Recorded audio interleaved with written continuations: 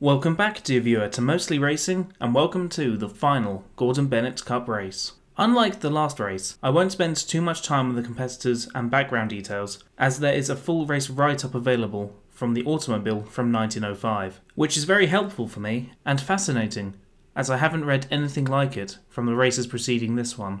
Please like and subscribe to appease the almighty YouTube algorithm, and let's just get into it.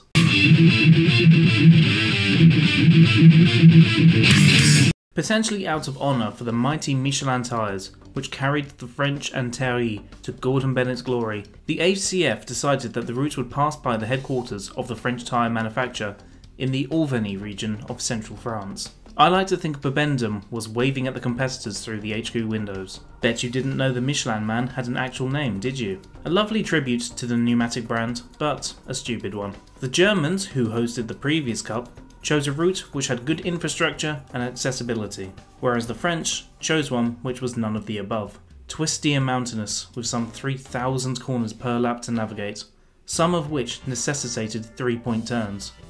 Good stuff. Lap 1 of this monster was approximately 85 miles, or 137 kilometers, which the drivers would have to navigate 4 times.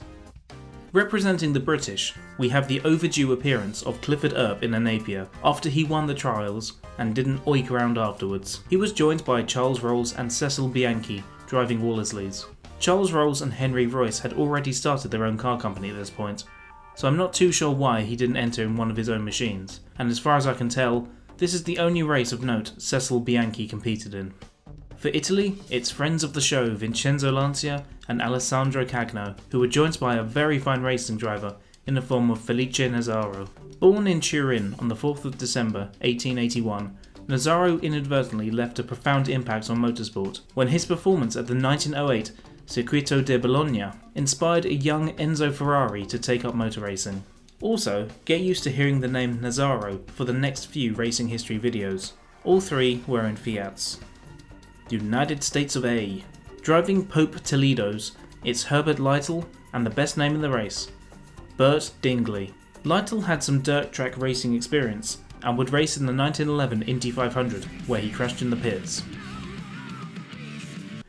While Dingley would become the American racing champion in 1909. Until, and this was news to me, in 1951 he was retrospectively stripped of the title when the point system was reworked for the seasons from 1902 to 1908. Can I get some justice for Dingleys in the comments, please?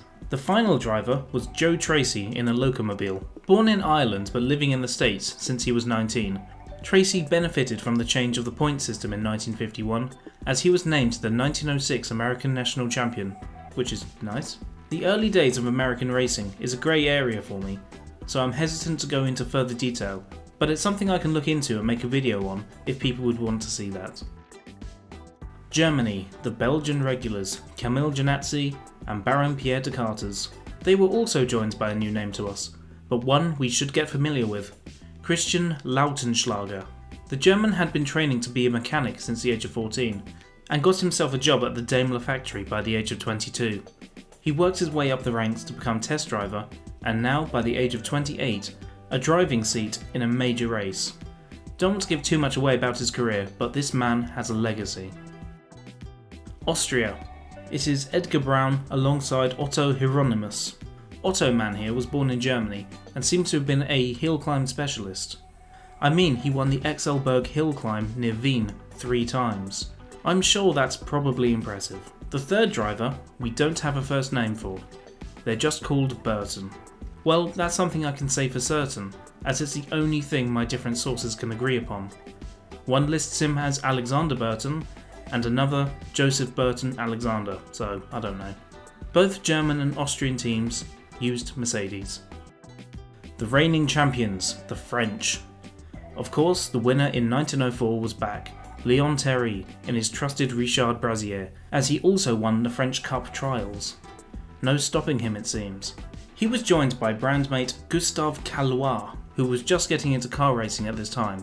Cycle racing and motorbike racing had been his calling up to this point. The final driver to introduce is the American-born, Belgian-bred Frenchman Arthur Duret, who is most well known for breaking the land speed record on 2 separate occasions. His first attempt in July 1903 made him the first person to exceed the railway speed record when he averaged 83 miles per hour, 132 kilometers an hour, over a kilometer. On to the race now, which took place on the 5th of July, 1905. The write-up from this race comes from a publication called The Automobile from the 20th of July, 1905, which I have accessed from the Sports Car Digest website, which is linked below in the description, if I've remembered. I don't have a name for the author, but they're dead, so I'm pretty sure they won't come after me. France again holds the Gordon Bennett Cup. Such is the outcome of the 6th, the most exciting, the most keenly contested, and the most surprising of all the races yet held for this much valued trophy. Not only does France hold the cup, but the previous year's winner is again the victor. This is a record, for never before has the race been won twice by the same man. Terry must be indeed a proud man the day. But the most important feature of the race is not the victory for France, but the remarkable performance of Italy and the collapse of the Mercedes competitors. When the race began, it was thought by all and feared by France that the victor would be from amongst one of the 6 Mercedes cars present. And amongst this formidable set of men, Gennazzi was generally regarded as the most likely winner. Less than an hour had to elapse to show the French that their fears were ill-founded, and at the end of the first round, they discovered that the struggle was to lay between them and Italy, one of the latest arrivals to automobilism, which word doesn't recognise as a word. Lancia's Fiat car made the most remarkable performance of the day. When the second round was finished, he was leading on Terry by 13 minutes, and during the third round, this lead was still further increased.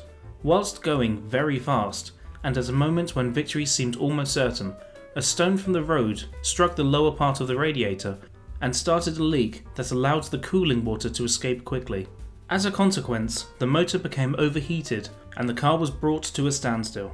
Thus, by the merest chance, the race was made secure for France.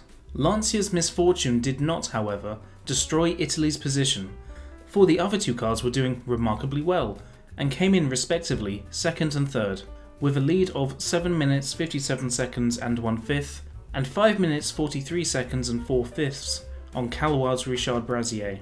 Although Italy has not won the cup, Fiat cars have obtained for it a victory no less important than that secured by Terry. 12 of the 18 cars were officially classified. Of these, France has 3, occupying 1st, 4th and 6th positions, and securing it for the Montague Prize for team classification, which I didn't realise was a thing. Italy too, taking 2nd and 3rd place. England, as opposed to Britain, 3, placed respectively 8th, 9th and 11th. Germany 2 in the 5th and 7th position, Austria 1 placed 10th on the list, and America 1 taking 12th position. Lytle performed the pluckiest feat of the day, disheartened on the first round by an accident to his lubricator, which would have caused most men to abandon immediately. With dogged determination, he stuck to his task, and finally brought his car into the finish. Afterward, when they weighed in both Lytle and his mechanician, Nipper, were covered in a thick coating of grease, which rendered them unrecognisable, while the machine was aflood with oil. For the last 3 rounds, they had been blinded by gallons of oil splashing into their faces. Nipper's drab suit had changed to a shiny black under its coating of oil and dust. America's failure is due to the sending of machines of too low horsepower, the Pope Toledo's engines only delivering half the power of the French and German machines, and not sufficiently studying the special nature of the course over which the race had to be run.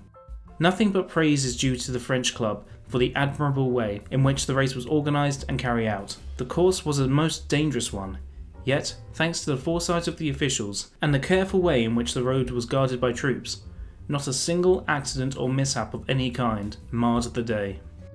The cup is no sooner won than the question has to be faced as to what will be done with it. By its resolution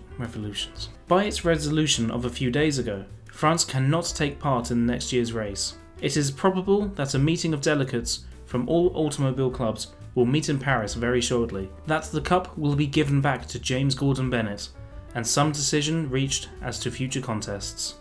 Great write-up 1905 author person.